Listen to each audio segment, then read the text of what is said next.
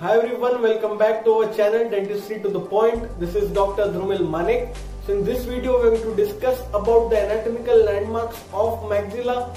These are very much important to the subjects of prosthodontics because before moving on to the various important topics of this subject, we need to know each and every anatomical landmarks. अपने को हर एक anatomical landmark का significance, उसका क्या role है, उसका क्या structure है, वो कहाँ प्रेजेंट है, ये सब चीजों के बारे में we should know and then will move on to the various topics of this subject. So the anatomical landmarks are divided into two, that are of maxilla and of mandible. So firstly we'll discuss about the anatomical landmarks of maxilla and then after that we'll discuss the anatomical landmarks of mandible. So firstly, starting with the anatomical landmarks of maxilla, I'll make this video into 2 or 3 parts because it is very much difficult or a bit lengthy to cover all the anatomical landmarks in a single video because it will get too long and you guys can't sustain too much. I'll try to make short videos of anatomical landmarks. So firstly, starting with anatomical landmarks, they are divided into 3 parts. First है limiting structure, second है supporting structure और third है relief areas. तो ये जो 3 structure है, सबसे पहले लिमिटिंग स्ट्रक्चर क्या होते हैं? लिमिटिंग स्ट्रक्चर वो होते हैं जो अपने डेंचर्स की बॉर्डर को लिमिट करेंगे. Till that area your denture should be extended. Second is your supporting structure which are going to support your maximum part of the denture and third are your relief areas which need to be relieved और जिसको relief देना पड़ता है while we fabricate a denture. So firstly starting with the limiting areas, तो limiting structures कौन-कौन से हैं? Limiting structures start होंगे center में से, that is from a labial frenum, labial vestibule, buccal frenum, buccal vestibule, hamular notch and posterior palatal seal area. So firstly starting with the limiting structures, the first limiting structure it is in the center, that is your labial frenum. So firstly starting with labial frenum, it is a fibrous band covered by mucous membrane. क्या है ये? एक fibrous band है जिसको सिर्फ mucous membrane ने cover किया हुआ है. There is no muscle attachment present in the labial frenum. So it extends. कहाँ से कहाँ तक extend होगा? तो labial frenum extend होगा आपकी ridge से, from the central part of the ridge to the lip. It is going to be extended from the central part of the ridge till the lip. It has no muscle fibers. इसमें कोई muscle fibers present नहीं रहेंगे, मतलब इसमें कोई muscle attachment नहीं रहेगा. It is a passive frenum. क्या है ये? एक passive frenum है, मतलब इसमें muscle fiber नहीं है तो इसकी movement होगी नहीं. It is going to be passive. It will remain as it is. So a V-shaped notch is recorded. जब भी आप impression लोगे, it will be recorded as a V-shaped notch in the center of the cast or the impression which you are going to record. So V-shaped notch is recorded during the impression to accommodate the labial frenum. ये जो भी V-shaped notch बना होगा उसमें आपका labial frenum accommodate होगा. Now next, that is the labial notch of denture should be narrow. ये जो भी labial notch आपका बनेगा, because of labial frenum it should be narrow but deep to accommodate the whole labial frenum passively. The labial frenum should not push the denture in downward direction. It should be left passive as it is and enough clearance should be provided to allow proper movement of labial frenum in that V-notch. I hope you guys are understanding. The first structure is your labial frenum, second structure is your labial vestibule. अब labial vestibule को कैसे define करोगे? So that portion of oral cavity which is bounded on one side by teeth and other side by gingiva and alveolar ridge and on the other side by lips and cheeks. क्या हुआ? एक side teeth, gingiva और alveolar ridge है और दूसरी तरफ lips और cheeks है. तो उस दोनों स्ट्रक्चर्स के बीच में जो एरिया है उसको अपन कहते हैं labial vestibule. So from after the labial फ्रेनम on both the sides will have your labial vestibule. तो अब इसमें क्या रहेगा? एक तरफ टीथ एंड जिंजाइवा, एक तरफ लिप्स एंड चीक्स. कहां से कहां तक रन करेगा ये? एक तरफ के बकल फ्रेनम से लेके दूसरे तरफ के बकल फ्रेनम तक run करेगा. It is going to run from buccal frenum of one side to the buccal frenum of other side. Now buccal frenum is the next limiting structure we are going to study. Labial vestibule is divided into 2 compartments by labial frenum. ये जो भी labial frenum, we studied the earlier structure that was the labial frenum. So labial frenum is going to divide the labial vestibule into 2 compartments. The first is on right side and second on left side. इससे covered होगा अपना labial vestibule. It will be covered by lining mucosa. Now next, orbicularis oris is the main muscle of the lip. ये जो lips का main muscle, which is the main muscle of the lip, that is orbicularis orris, जो भी आपके orbicularis orris की जो tone रहेगी, it will be dependent on the labial flange of your denture. जो भी आपके डेंचर का लेबियल फ्लैंज रहेगा, it is going to determine the tone of orbicularis orris. And fibres, जो भी ऑर्बिकुलरिस ऑरिस के फाइबर्स है, they are going to run horizontally. ये कैसे रन करेंगे? हॉरिजॉन्टली रन करेंगे and has a indirect displacing effect on denture. मतलब directly help नहीं कर रहा डेंचर को डिस्प्लेस नहीं होने देने में, but indirectly some or the other way it is going to help the denture to not displace from its position. So this was the labial vestibule which is present on either side of labial frenum. Third limiting structure, if we move from anterior to posterior, that is buccal frenum. Now buccal frenum क्या है? It separates labial vestibule और buccal vestibule. देखो सबसे पहले labial frenum, then labial vestibule, then buccal frenum, then buccal vestibule. तो labial vestibule और buckle vestibule के बीच में क्या है? Buckle फ्रेनम. Now this is an important structure. Various MCQs are also asked regarding buccal frenum. The muscle attachments present in the buccal frenum. The buccal frenum has attachment of following muscles. मतलब कौन कौन से muscles का attachment है buckle फ्रेनम में? तो वो है 3 muscle. That is you need to remember the mnemonic lobe, LOB. For buccal frenum the mnemonic is LOB, lob. So from L it is levator anguli oris, from O it is orbicularis oris, and from B it is buccinator. Now levator anguli oris कहाँ रहेगा? It will be beneath the frenum. It will be present below the frenum. Orbicularis oris will be present in the forward direction and buccinator will be present in the backward direction. ठीक है, 3 muscles हो गई LOB. Now levator anguli oris is going to be present below the frenum, orbicularis oris in the front of the frenum, and buccinator at the behind of frenum. So ये 3 muscles है which are going to get attached.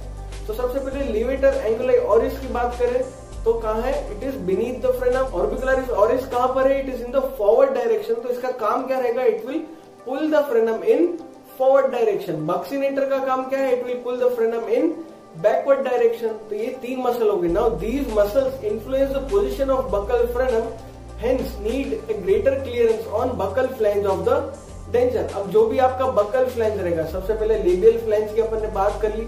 अब next buccal area में buccal flange रहेगा, वहां आपका buccal frenum record करेंगे. तो अब ये तीनों मसल बहुत इन्फ्लुएंस करते हैं buccal frenum को. जब भी ये मसल्स की मूवमेंट होगी तो it is going to cause the movement of buccal frenum. buccal frenum भी इन मसल्स के साथ मूव करेगा. तो ये मूवमेंट किस पे जाएगी? सीधा आपके डेंचर की बॉर्डर पे या buccal फ्लैंज पे जाएगी. तो it is going to affect the position of the denture इन सम और द अदर वे. तो इनफ अमाउंट ऑफ क्लियरेंस, आप जब भी बकल फ्रेनम रिकॉर्ड करो तो एक इनफ अमाउंट ऑफ क्लियरेंस मतलब इनफ जगह होनी चाहिए बकल फ्रेनम को अकोमोडेट करने के लिए. जो next limiting structure is buckle vestibule. So buckle vestibule extends from buckle फ्रेनम anteriorly to हेमुलर notch posteriorly. Now we are moving behind. तो बकल फ्रेनम के बाद जो स्ट्रक्चर आएगा वो रहेगा बकल वेस्टिब्यूल, जो कहां से कहां एक्सटेंड होगा? आगे की तरफ बकल फ्रेनम से लेके पीछे हेमुलर नॉच के बीच का जो एरिया रहेगा वो आपका रहेगा buckle vestibule. Now the size of buccal vestibule varies with. अब ये जो साइज है बकल वेस्टिब्यूल की वो कैसे वेरी करेगी? It is going to very bye contraction of बक्सिनेटर. जब भी बक्सिनेटर कॉन्ट्रैक्ट होगी तब या तो पोजीशन ऑफ मैंडिबल, आप मैंडिबल की पोजीशन मूव करोगे तो it is going to affect the buckle vestibule. How will it will affect? I am going to explain you. And the amount of bone loss in maxilla. Maxilla में bone loss कितना हुआ है? That is also going to affect the size or the position of buccal vestibule. तो सबसे पहले मैं बताता हूँ कि position of mandible, how it is going to affect the size of buccal vestibule. Whenever you open the mouth, ramus and coronal process of mandible and masseter modified the size of vestibule during mouth opening. इसका मतलब क्या हुआ कि जब भी सबसे पहले mandible और मैसेटर इन दो स्ट्रक्चर्स को ध्यान में रखना है.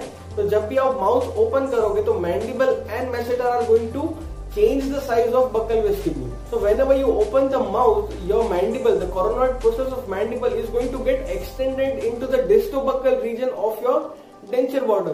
So whenever it is going to extend into the distobuccal region of your denture border or denture flange, it is going to influence or change the size of buccal vestibule. So whenever you record an impression, you need to sufficiently ask the patient to open his mouth and make the movements, that is side to side movements are also done properly to record the buccal vestibule, because any change in the size of buccal vestibule can easily displace your denture. अगर थोड़ी सी भी changes आई buckle vestibule के size में, तो आपके denture को भी position या उसके डेंचर को डिस्प्लेस भी कर सकती है. So the next structure is your hamular notch. So about hamular notch, what is important? It is a depression which is situated between maxillary tuberosity and hamulus of medial pterygoid plate. कहाँ situated है? जो भी maxillary tuberosity, we are going to study about this structure in further part, and medial pterygoid plate. So between maxillary tuberosity and medial pterygoid plate, there is a depression which is present.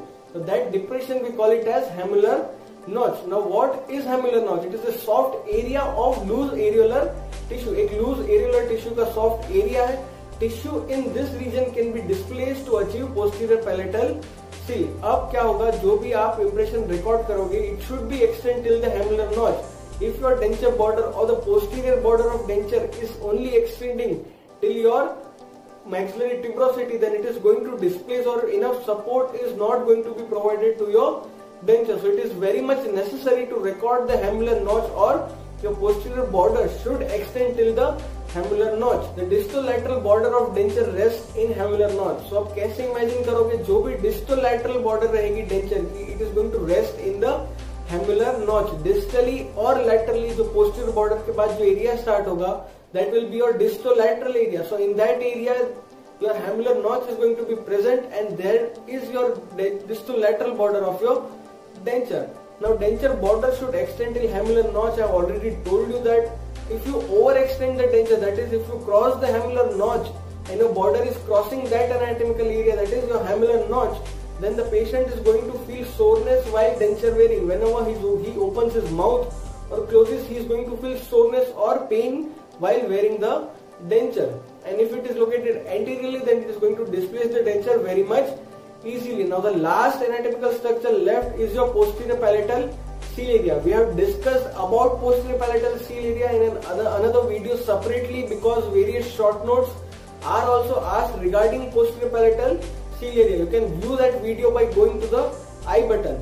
Now only one thing which I hadn't discussed about the posterior palatal seal area was your vibrating line. So about the vibrating lines, now what is vibrating line? It is defined as a imaginary line across the posterior part of the palate. कहाँ है? एक imaginary line है at the posterior part of your palate. जो भी आपका palate रहेगा, उसके posterior part पे एक imaginary line draw करोगे आप. So it is going to make division between the movable and immovable tissues of soft palate. जो भी आपके soft palate के tissues है, which are movable and immovable. तो इन दोनों movable और immovable tissues के बीच का जो junction है, that is going to form your vibrating line. अब ये vibrating line दो होती है. First is your anterior vibrating line and second is your posterior vibrating line. Firstly, what is anterior vibrating line? So it is an imaginary line lying at the junction between the immovable tissues of hard palate. जो भी hard palate के immovable tissues है और soft palate के slightly movable tissues है, इन दोनों area के बीच में जो लाइन बनेगी, that will be your anterior vibrating line. Posterior vibrating line is an area between the slightly movable tissues of soft palate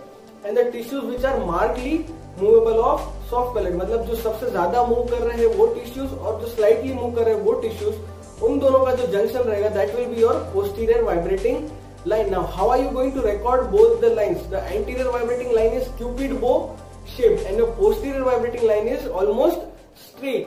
So now your anterior vibrating line is recorded by Valsalva maneuver. Now what is Valsalva maneuver? So it is a method to record the anterior vibrating line. So how are you going to ask the patient to perform the Valsalva maneuver? Patient is asked to close his nostrils. What is he asked?